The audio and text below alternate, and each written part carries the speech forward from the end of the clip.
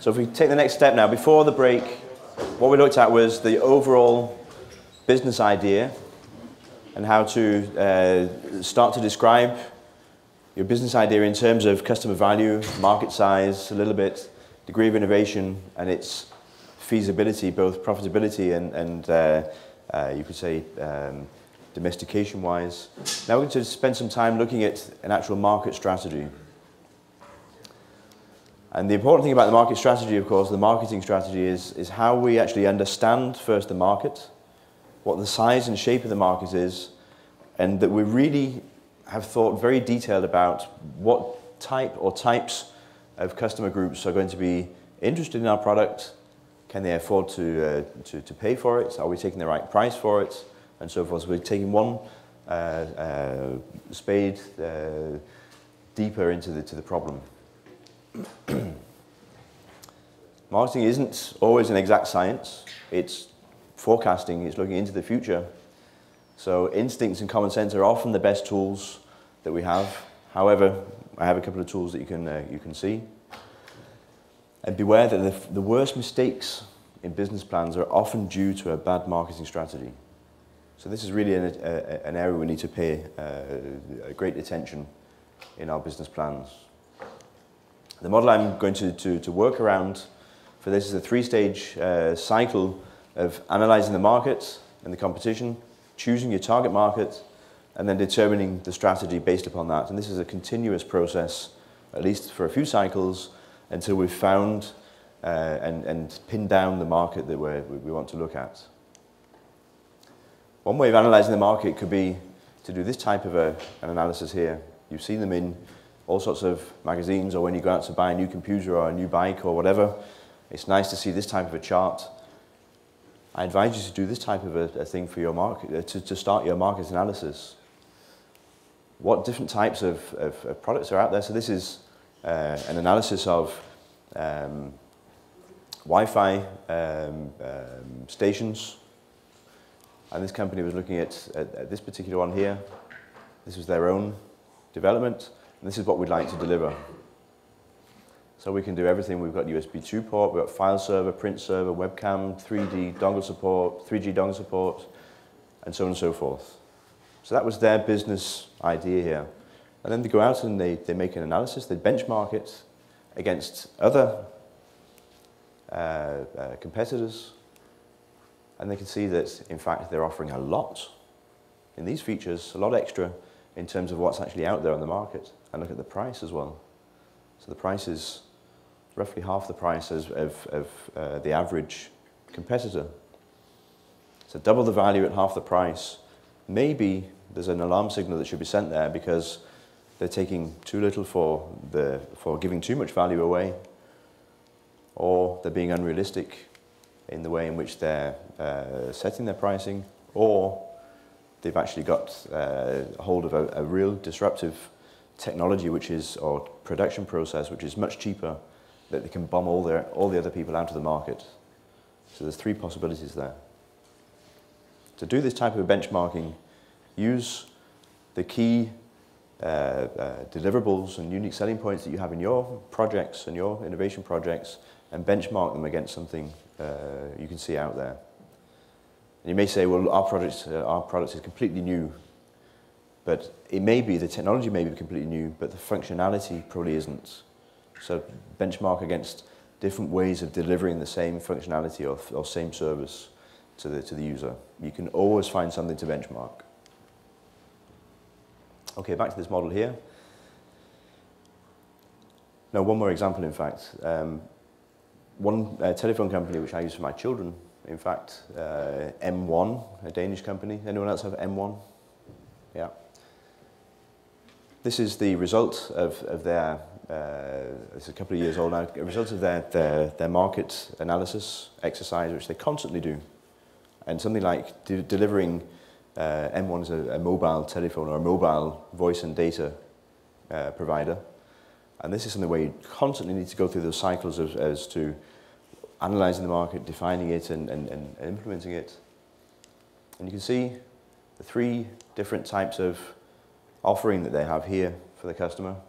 Can anybody put words on the different types of person here? What type of a market segment are they looking at for this one? So it's 3 hours free talking for 99 Danish kroner per month, or 6 hours free speak for 149 a month, 11 hours free talking for 199 a month.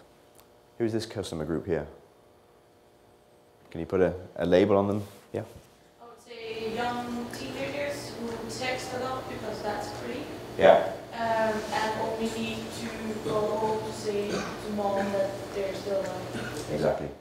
So, young teenagers, it's the young pack for, because you saw, sorry I didn't point that out, free SMS and MMS, and a very low amount of voice.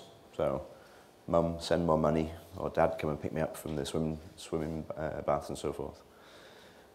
The next label, what label would you put on this one? So 6 hours free speech, free talking, free SMS and MMS. Any labels? Any ideas? No guesses? The average person. Say? The average person. The average person, yeah. It could be a lot of things. In fact, they're trying to signal it here. This is a guy in role-playing equipment. So it's the little bit older teenager was their main icon for this. But I think the average person was what they were going after here for 6 hours free speech, free talking per month, and free SMS and MMS. And this one down here, you can see it in the signal of the icon they're using. The professional. Yeah, the professional.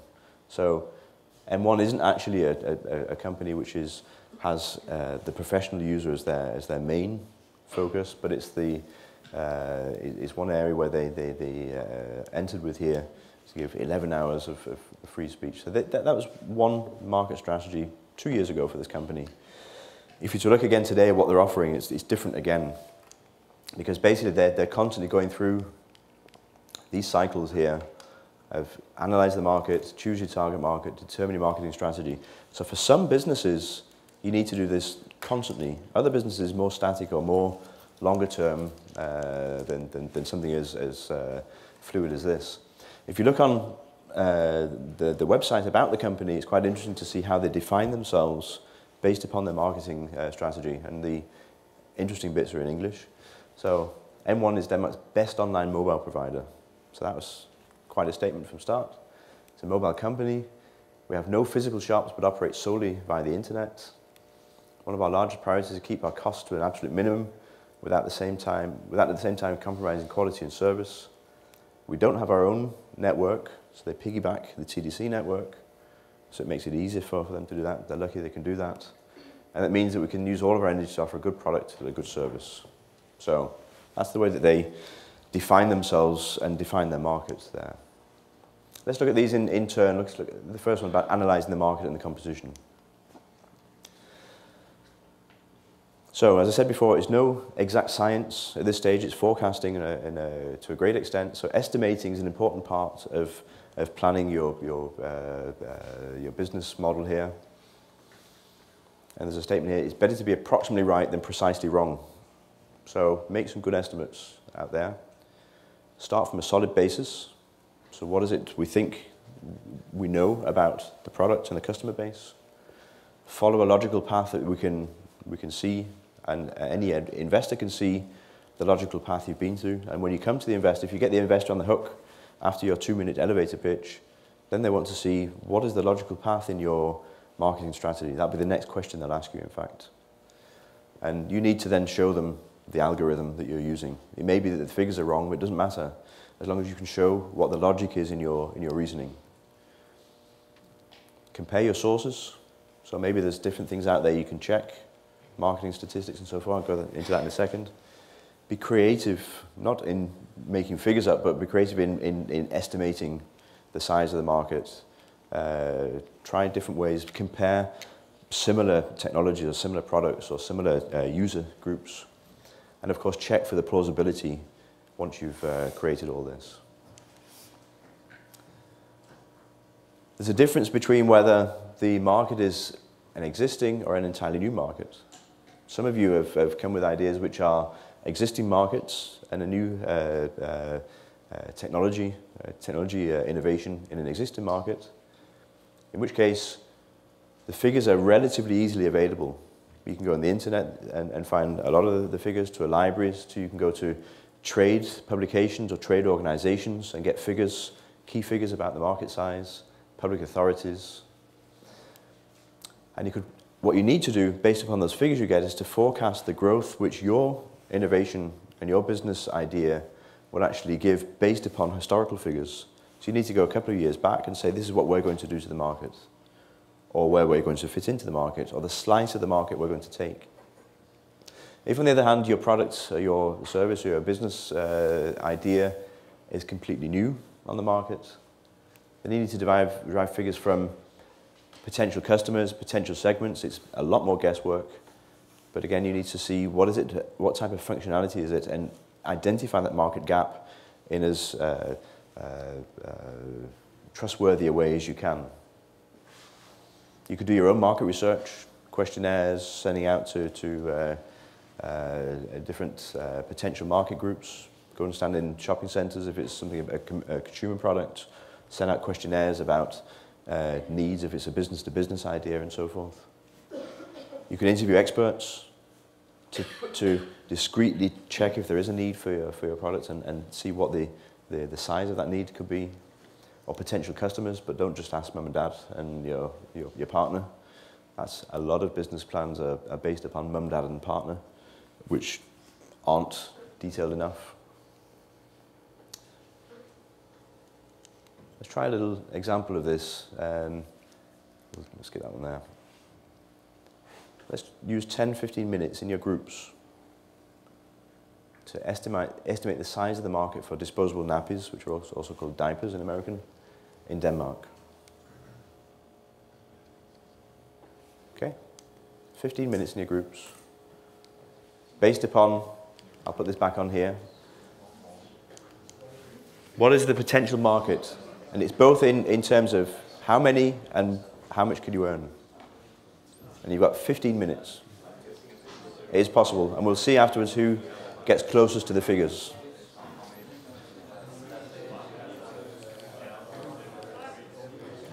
Remember to start from a solid basis, follow the logical path and show your logic, compare your sources, be creative as to how you find the figures, and check afterwards for plausibility.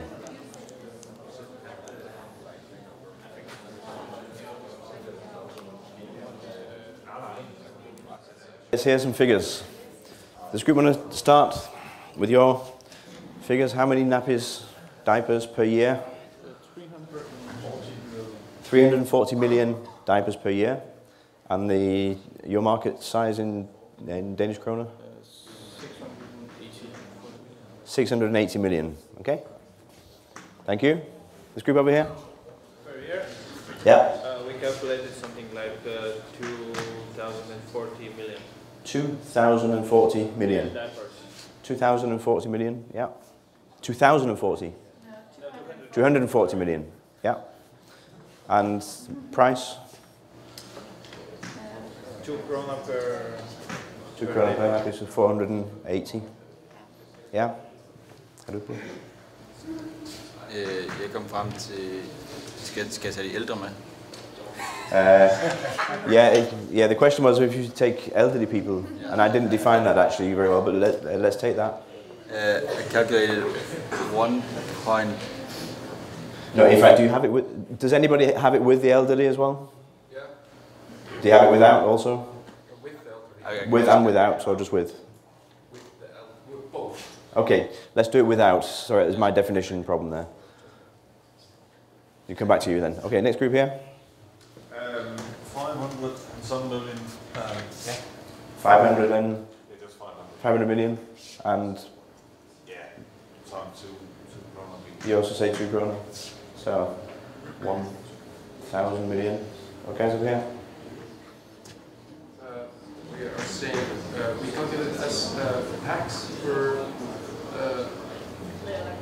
packs of diapers per year. Yeah. So if it's 42 diapers per pack, then it's 4.5 million packs times 42 diapers. So it's 190 million. 190 million per year. Plus minus 20%.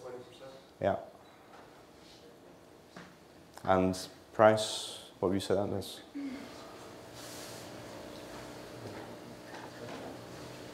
Just say 2 krona, you said. 380. Well, I can see some convergence here. You guys over here, just behind? 200 million. 200 million? Yeah, and 625. 625, so you're going for the luxury nappies. Yeah.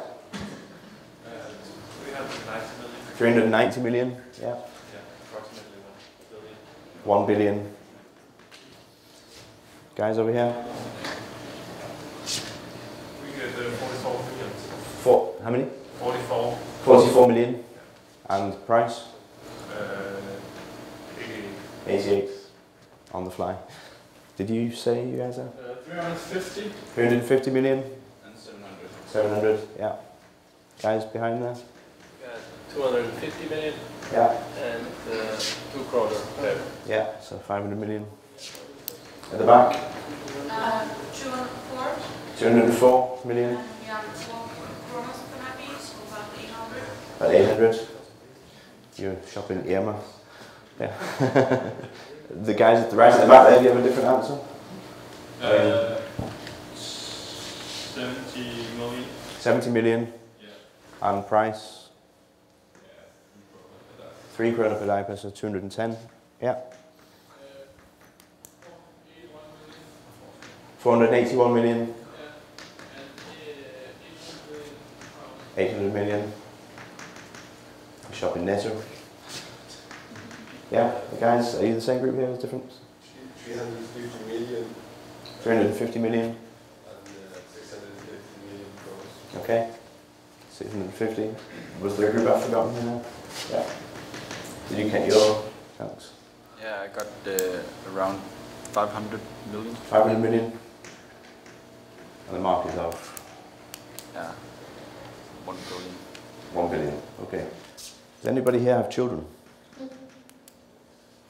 Okay. You may be in some advantage here. Okay. Let's take a couple of the extremes here. 44 million. What was tell me your algorithm. Yeah? We found some numbers saying that there was born around 7,000 kids a year in Denmark. How many? 70,000. Okay. And we are expecting using the diapers from 0 to 3 years. Yeah. And we are using around 6 per day. Okay. So you did it on a per day and over 3 years, yeah? That makes 440. It does, yes.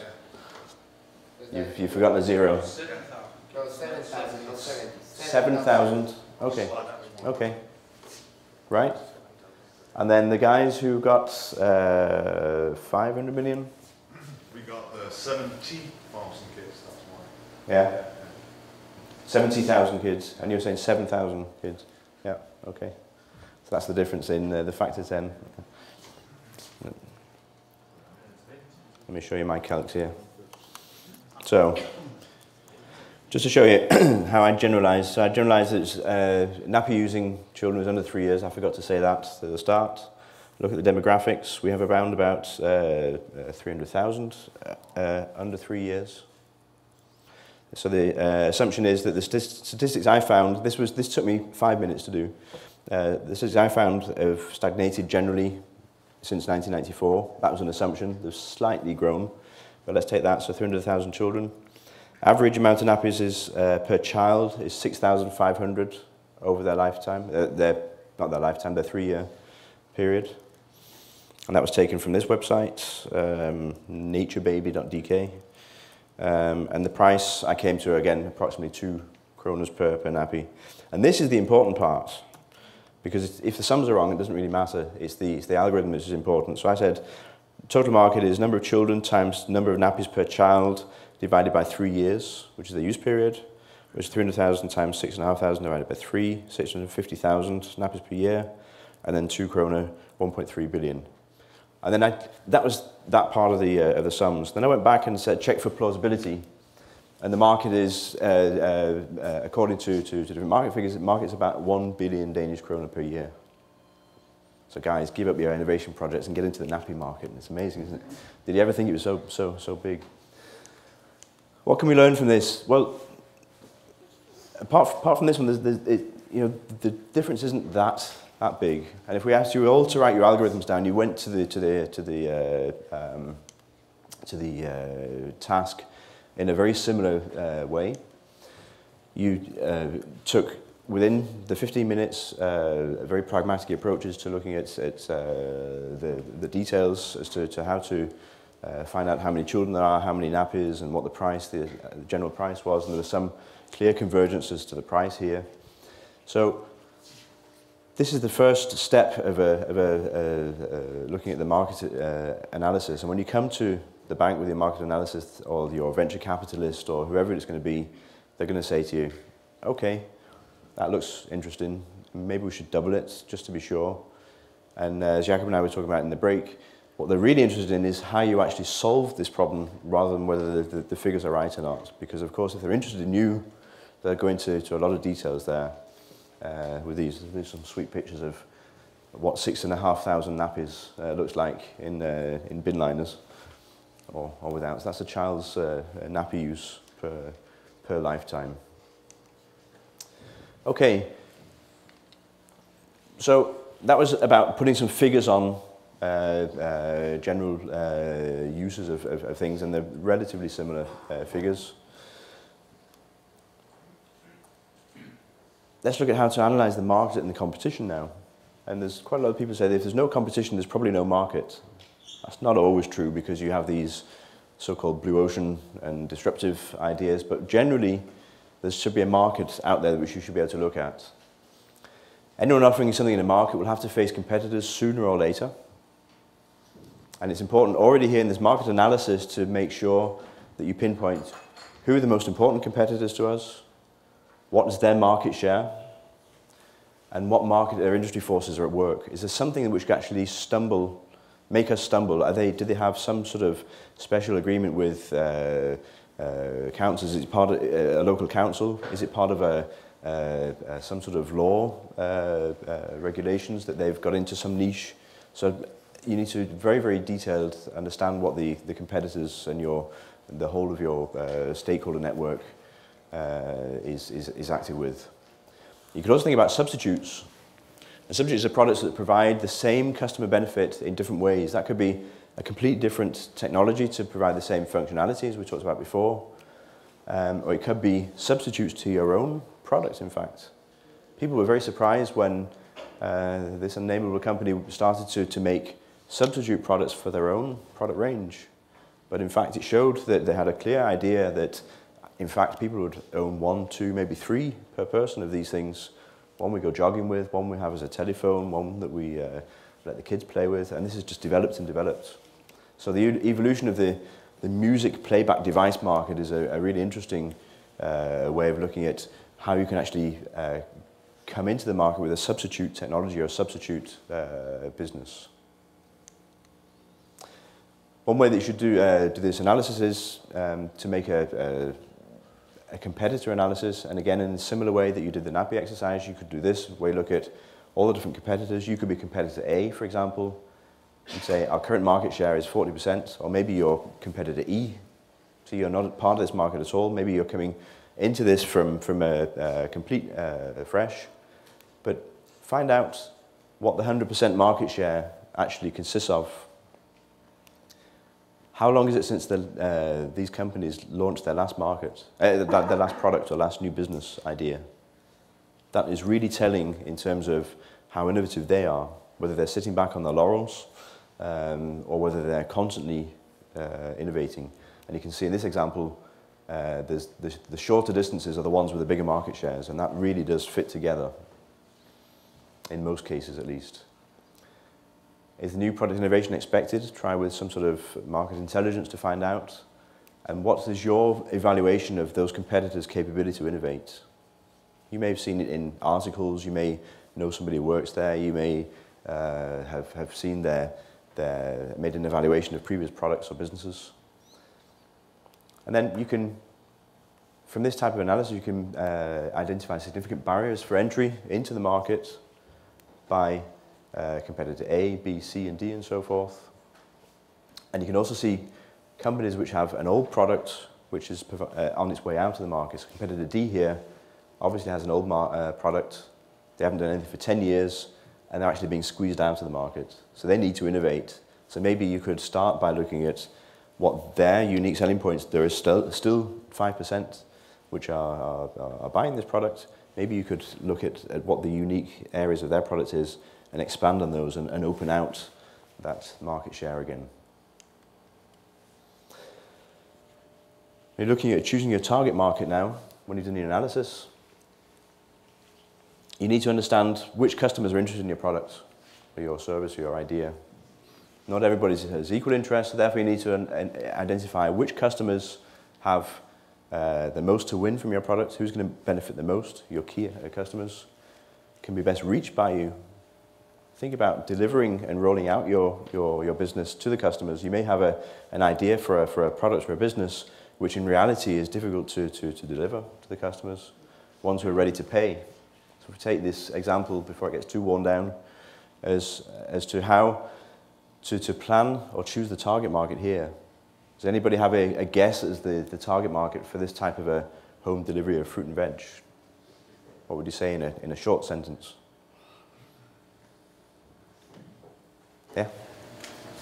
Busy people who like to have new, exciting vegetable every day. Yeah, so busy people and adventurous. Maybe they have to have a little bit of money, so maybe it's middle class, 2-income people. Maybe families, maybe not families. That's a segmentation of it. But definitely busy people who don't want to go shopping. Also a little bit adventurous. Have some type of values because they want to buy ecological and good quality, and they're ready to pay for it. They've got the income. So very easy at the high level to identify this. And then you look at the segmentation. Should yield customer groups that are as internally consistent as possible, but large enough to allow you to serve them efficiently. So within this example, there's different types of customer groups. There's the single couples, and there's couples without children, there's families with children, there's families with larger children, and then maybe there's businesses as well. So we need to segment these as efficiently as possible. And we need to apply those criteria to the product design. If it's a product we're designing, this is a service system, so slightly different. But also the pricing needs to fit exactly to their needs, the publicity, the distribution, and so forth. So when you're doing your analysis of the target market, you need to do some demographics, decide what it is that's important to develop and target that. So age, demographics could be one thing you look at. The education level of the people, their buying behavior is also something. And then you could give them some titles as these are the option lovers, these are the value seekers, the service needers, and describe them in some sort of a characterization of the person. Then you need to position your product. Tell us why the customer that you're going to sell your product to would buy your product rather than somebody else's. What is the more value, the added value you're coming with? Why is it better in some way? What are the unique selling points? So for this one, for example, could be we're subscribing. It's a subscription for the first time where we had to go and buy our fruit and veg before. It's a subscription. The unique selling point could be this, subscribing to ecology. Position and branding of the product, brand recognition and association, possibility to differentiate from the competition are all important things to look at. So taking the example from before, to take those segments that we found, option lovers, value seekers, and service needers, focus on what the proposed positioning for each of those types is. Maybe you find when you come in this exercise that that this segment here is not actually relevant for us just yet. Maybe we'll save those until the products of the business is a little bit further in, and we'll just take the first ones. But let's put some words on. Proposed positioning here for option lovers could be the new product has lots of new features that you want. It's not unique in comparison to competition, but it's just new features. And the value seekers Could be the products cost the same as a traditional product, plus you get more bang for your buck, so you get more things delivered there with different capabilities. Or maybe the service needers don't actually want the product, they just want a 24-hour-a-day service. And this is maybe the most unique proposition, but maybe the most difficult to go for. And then find your overall positioning from these targeting exercises. So finally, before we take a break, the marketing strategy based upon, have you heard about the 4 Ps of marketing? Product, price, place, and promotion. This defines what measures you're going to employ in order to get your products out there. Let's look at all the 4 of them in turn. Firstly, the product. What characteristics does your product have to have in order to meet the customers? What price are you going to set on it? You all converge pretty much at 2 kroner per nappy. I think some of you were down here were copying each other, but others had clear ways of finding out what the price was. But what should the price be? What is acceptable on the market?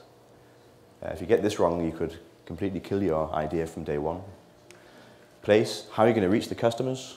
And promotion, how are you going to communicate and market it? So look at product.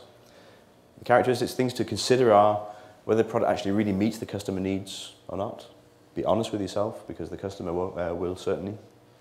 To what extent does a product that you have in mind need to be adapted to different segments?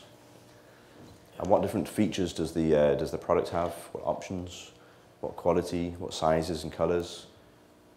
This Årstidens homepage has 9 different types of different options that you can subscribe to just at the moment. Quality is something which they have a stamp for. Different sizes and colours and services, packaging and so forth. It's something you need to focus on here in the characteristics of your business idea. In terms of the price, when you understand the positioning, what the demographics are, what the buying power of the customer is, you can of course understand what type of price you can ask and what strategy you should adopt to get to that price. Important to understand is that price is rarely connected to cost, directly at least. It has a large role to play, and especially with capital products which are made out of stuff and things you need to produce. Of course you need to break even there in some way or other. But increasingly price is a function of value proposition and value understanding on the user side than it is of cost of manufacturing things. So that's a tricky one to be aware of. Pricing I mentioned to consider could be list price, discounts, bundle offers, credit terms, and so forth.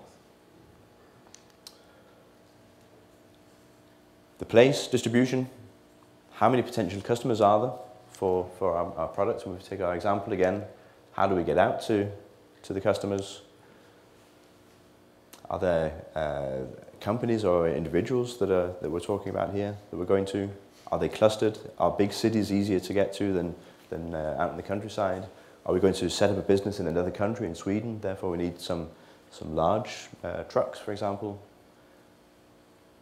So what are the channels, the market coverage, different locations, and the needs for inventories? And this is a network of farmers all around Denmark producing ecological goods. So maybe there's something there we can utilize. And then finally, promotion. How do we communicate with our customer? What ways can we advertise or tell what the customer benefit is of our product? What are the unique selling points? How do we get the message across? Is it classical advertising, direct marketing, events, and so forth? Do we find a famous television host to interview us? Do we have competitions where you can win a chef for the weekend? Do we put loads of barcodes out there? There's many things here. This is the exciting, really exciting part of the marketing strategy, where you can think of all the different ways of getting to the customer. So to summarize this part of the marketing strategy, we've got something about the price, the product, the promotion, and the place. I'm not going to go through these again, but you can see these, and this is a little checklist for you of things to remember when trying to position your business idea on the market. Let's take a 10-minute break until 10:25.